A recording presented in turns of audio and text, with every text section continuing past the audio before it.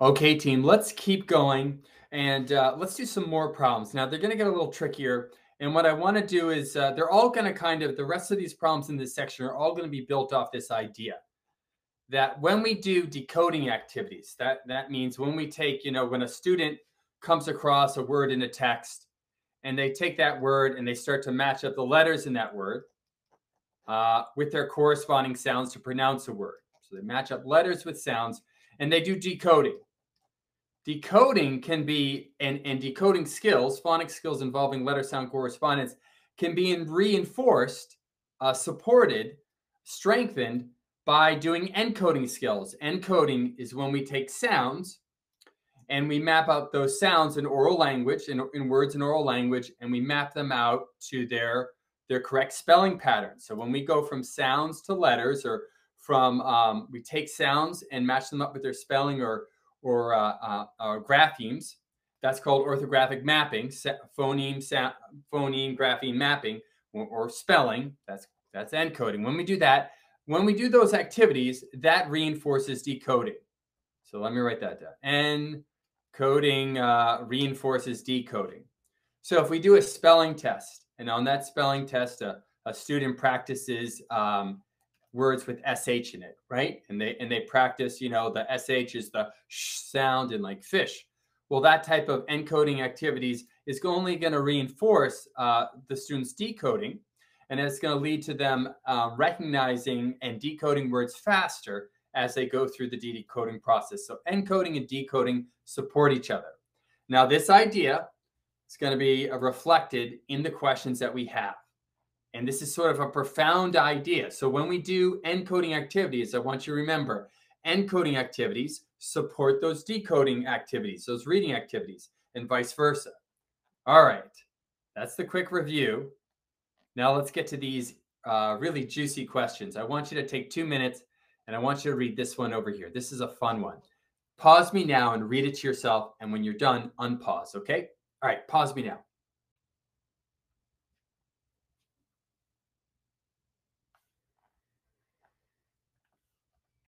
Unpause. You've had time to look it over. It's from the 190 test.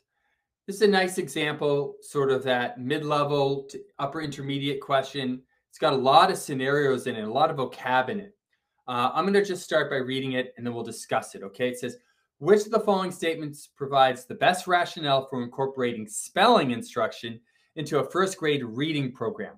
So why would we do spelling or encoding activities if we're in a reading program for decoding activities? Why is spelling, how's spelling helping with reading? Is it because spelling instruction promotes phonological sensitivity by teaching students how to break words into onsets and rhymes and recognize common phonograms? I love this answer. It's not the right one. It's wrong, but it's got a lot of juicy vocab, right?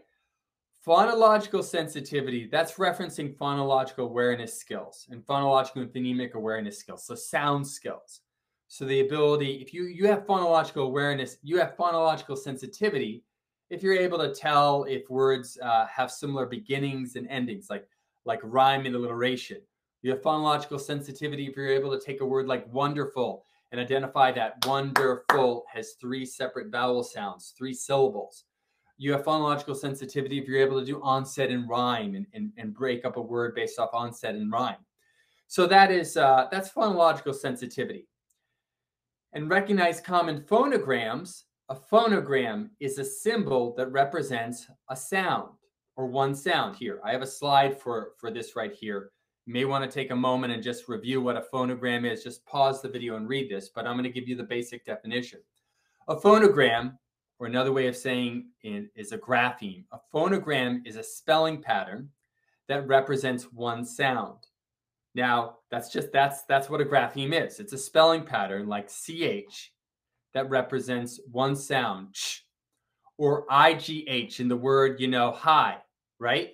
That IGH is a spelling pattern that represents one sound, I, right?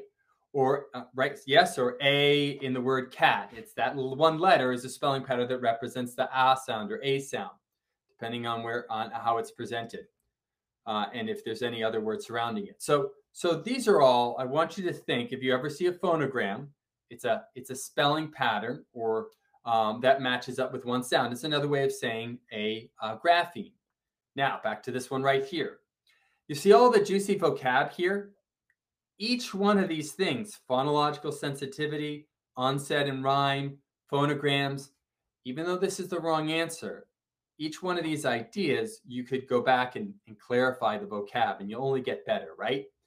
We're going to go, this is not the right answer. We're going to remember that a spelling instruction reinforces encoding activities, reinforce decoding activities, and decoding activities are going to support encoding activities, right? That's the idea that we're trying to match up. Is it B? Spelling instruction streamlines the reading process by focusing on a finite set of orthographic guidelines, which accelerates students' reading development. That's interesting.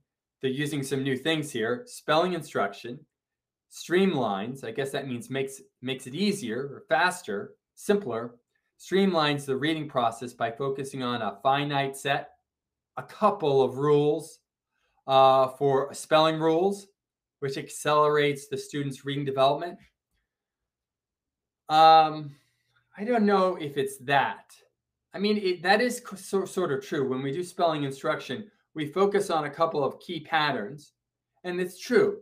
If we could narrow it down to maybe 10 different patterns, that is a finite set of rules, and that's going to help with spelling. Those spelling rules will accelerate and help a student with decoding. I think that's true, that, you know, by targeting just a couple of key rules, a handful of rules, it will accelerate, you know, the reading process. That's not the exact answer, right? We don't do spelling does help with decoding, but what that makes it sound like is if I teach a couple of spelling rules, they're going to be all set and okay with, they're going to be super fast with their decoding. And I think it's more decoding helps with spelling. You learn some more spelling rules. It's going to get a little bit better with decoding. Then you're going to be able to decode a little better and you get more exposure to spelling rules that are good. I think it's more of a give and take, back and forth. Okay. So it's not so much that if you learn just a couple of these finite rules, you're going to be all set with reading. I'll cross that one off. Okay. Notice the writer of this put a lot of details in. In fact, if we analyze this, sorry, I'm taking a long time with this. I'm just get excited with a question like this because I think that the writer took an awful lot of time and thought to present to you scenarios that take an awful lot of time and thought, right? Yes? And that's a way of slowing you down by giving you a really juicy answer choice that's not correct. We're looking for this idea of how spelling supports reading. Okay? How about C? Spelling instruction facilitates students' vocabulary development by introducing them to new grade level academic words throughout the year. So you know what? All these statements here, there's a lot of accuracy to. I mean, a lot of the spelling tests that you do, you are trying to target tier 2 and maybe even content specific vocabulary in your content area. So you might do a spelling test on, you know, biology words, producer, consumer, decomposer. That would be tier 3, or general academic words. You might do that, and it's true, by doing spelling instruction on those tier 2 and tier 3 words, that will help them expand their vocab and improve their reading overall. I don't think that's the rationale between spelling instruction and reading for first grade, though, right? Maybe for the upper grades, but for first grade, what are we doing? Let's get to the answer. Let me circle first grade. That's the key. Spelling instruction reinforces the student's knowledge of phonics patterns, right? Or that's exactly what we said before. Spelling, how does spelling support reading? That's exactly what we were looking for. Spelling reinforces students' knowledge of phonics pattern. And how does that help them? Well, if we do more spelling activities, that encoding activities, that reinforces their decoding activities, they'll get better at decoding. And what is that going to do? It's going to build their automaticity or their fluency, their ability to recognize words with proper speed, accuracy, and expression, and that's going to lead to more comprehension or construct meaning while reading. So if we want to improve decoding skills, maybe we do some encoding skills, and that's only going to further help them with fluency, which will help them with reading comp. Okay, team, I've talked a lot about this question. It's a good one. Read over this one here again. Think about how it says that basic statement. Encoding activities or spelling activities reinforce reading. See if you can get that connection.